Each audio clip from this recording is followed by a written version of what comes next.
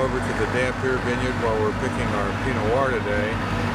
I wanted to give a little background on the history of this vineyard. It was planted by a guy named Clark Ziegler about 20 years ago. One block is 25 years old. And it's windblown lows, and it is one of the premier sites in the Northwest. The Pinot Noir grown here we believe to be as good as anything that can be found on the planet. This is literally a classic Rothschild Burgundian vineyard. The spacing here is amazing. So this fruit will have amazing flavor and balance.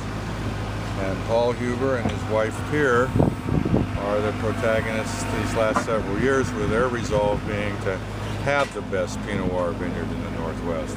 Obviously that's a pretty gritty ambition, but they're working it hard, and we're going to work hard to pay it off with the wine.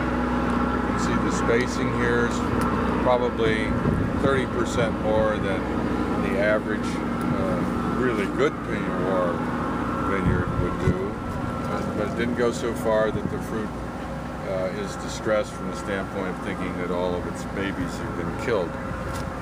This is November 3rd. We've had a lot of hang time. The acids here are relatively low, and the fruit is going to be spectacular.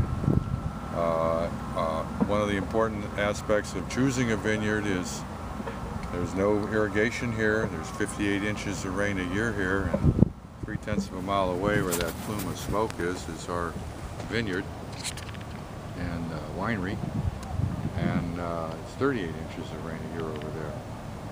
That, co-joined with the amazing wind drainage here, makes for a beautiful sight.